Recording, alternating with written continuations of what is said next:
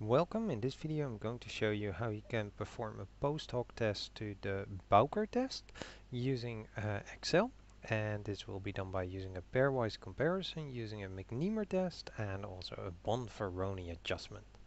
Now for the example that I'll be using, I have created a small little cross table up here, where here we see after and before, and perhaps people were asked what they thought of 3 different brands or which one they preferred, and then shown a commercial and then asked the same question again.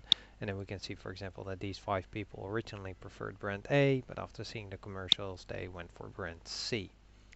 Now I've shown in another video how to perform the Bowker test in itself. That was up here, so watch out for that video.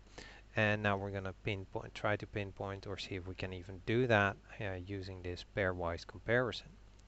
The idea here is that we pick 2 brands each time, so brand A and brand B, brand A and brand C, brand B and brand C. And then, so if we pick brand A and B, then this is a little cross table of only those 2.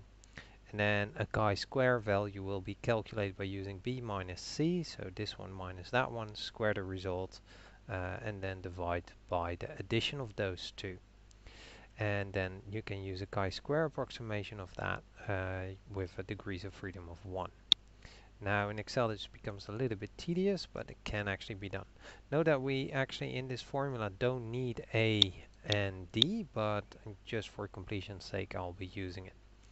So let's begin. The first thing is I'm going to be comparing brand A and B, and then equals index, and then I actually want to index this cross table, and then press F4 on the keyboard to put all the dollar signs in, or just type them in manually, which means that if we start copy pasting this it won't change. Then we want from this the match of because this is A, of actually brand A, and then we want the column to be fixed, and it needs to be looking that up in this part of the cross table, and it needs to be an exact match.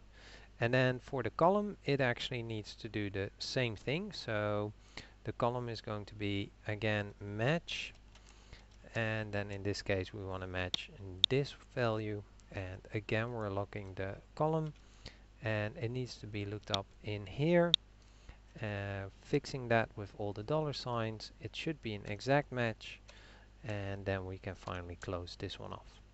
So this should give us, because this is brand A, this 20 up here.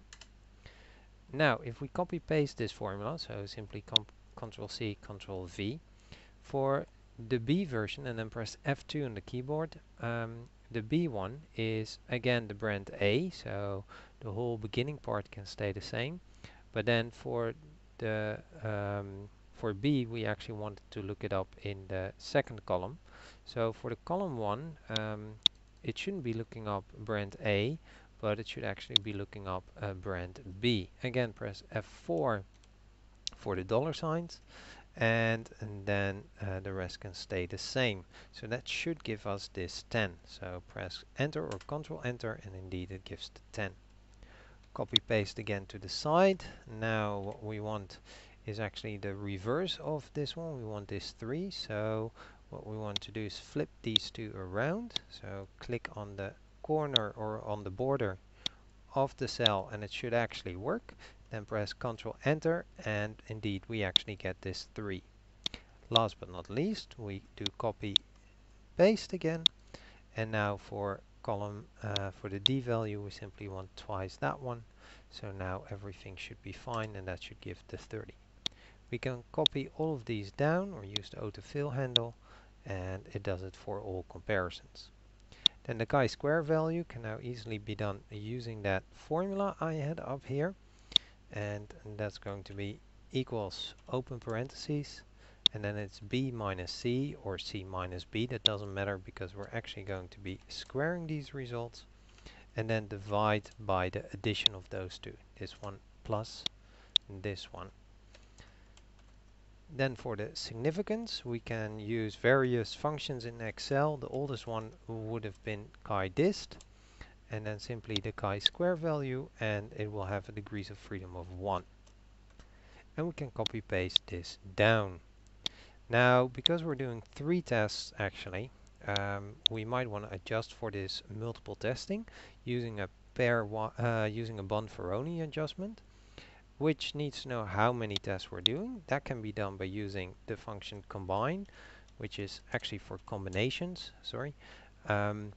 We have 3 categories to choose from, and we want to choose 2 each time, so that gives a grand total of 3, and actually that's these 3. So the adjusted significance is then simply this value multiplied by the number of pairs that we have, F4. However, that might exceed than 1, and a significance can never be bigger than 1, so what we do is if, and then if this is bigger than 1, then it should simply say 1, and otherwise my system is using semicolon, by the way, if you haven't noticed already. Yours might be using a regular comma, but otherwise simply do that calculation. And now I can copy paste this down. Now some say that if the sum of these two is actually below 20 or 25, it's better to use an exact test, which would be the binomial test in this case. And the binomial test is then the minimum of these two, and we can actually do that, equals binom dist, and then take the minimum of these two. That makes life slightly easier. Then the number of trials is actually the sum of them, so that would be this one plus that one, or you can use the sum function. And then it requires the probability of success, which will be 0.5 because we're assuming 50-50, and then use cumulative is true. Hit enter, and that gives you the significance, the exact one. The formulas are always each time here below, as you can see. Note that we need to multiply this by 2 because it's one-tailed otherwise, and then we can again paste this down. And again, because we're doing multiple testing, we can copy this one up here so that we again check if it doesn't exceed 1, and then we can use the autofill handle to actually go down, and then we have the adjusted significance using the exact test. And that's how a pairwise McNemar test can be done as a post-hoc test to the Bowker test using Excel. Okay, and as you can see, none of them are really significant, also not if we use the approximate one. So although the Bowker test in itself was significant, we cannot really pinpoint it to any of the 2 brands, mainly due to the multiple testing. The strongest candidate would be brand B versus brand C.